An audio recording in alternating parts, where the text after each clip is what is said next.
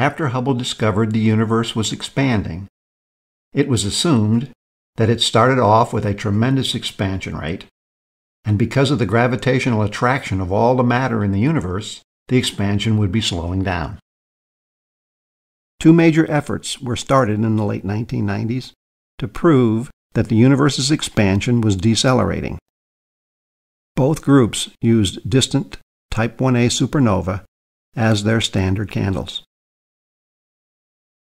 Supernova provide a luminosity reading that enables us to determine their distance via the inverse square law.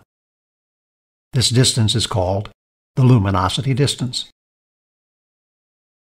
Type 1a supernova also provide a redshift reading that gives us the distance via Hubble's law.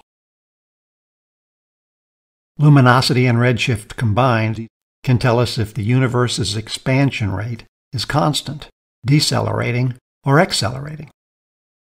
Here's how it works. First, we measure the luminosity of a distant Type 1a supernova like SN 1994d and measure its redshift. Then we map the distance between us and the supernova over time. If the expansion rate is constant, the luminosity distance and the redshift distance will be the same. But if the expansion is slowing down, the expansion rate in the past would have been greater than what we see now, which means it would have taken a shorter time to expand from its size at light emission time to its present distance compared to a non-accelerating universe. This would result in a shorter light-traveled time, shorter distance traveled, and a brighter observed supernova compared to a non-accelerating universe.